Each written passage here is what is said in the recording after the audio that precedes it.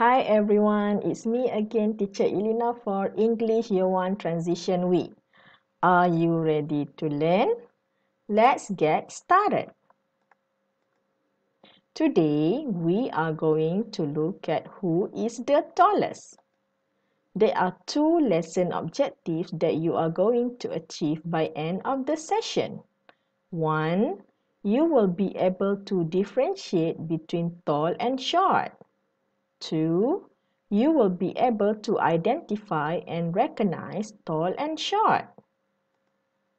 Now, look at this picture. There are 2 boys. Their names are Amer and Ali.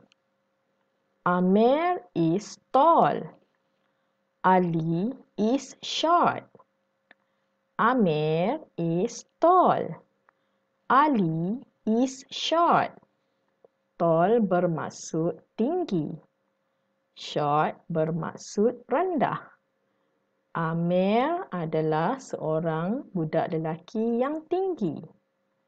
Ali adalah seorang budak lelaki yang rendah. Now, look at this picture. There are 3 persons in this picture. Their names are Amer, Laila, and Ali. Amer, Laila, and Ali. Ali is tall. Laila is taller than Ali.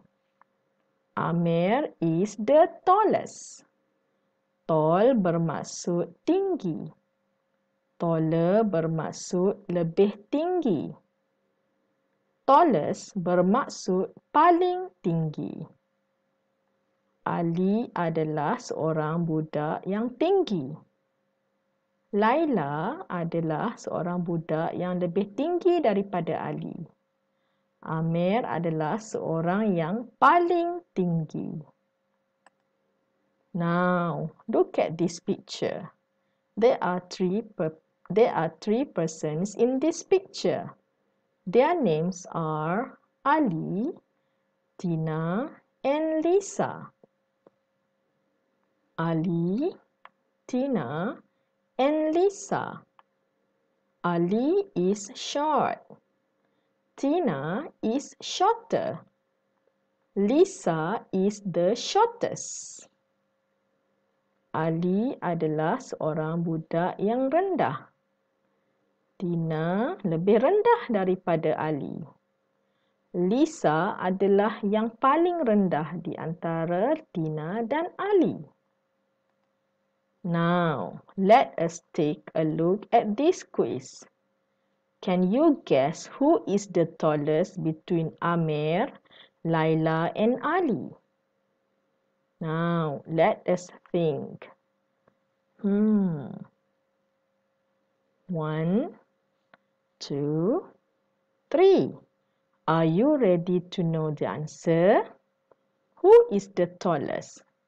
Is it Amer, or Laila, or Ali? Yes, the answer is Amer. Amer is the tallest. Amer adalah paling tinggi. That's correct. Very good. Now, can you tell me who is the shortest? Is it Tina, or Lisa, or Amer? Who do you think is the shortest? 1, 2, 3. Are you ready to give the answer? The answer is Lisa.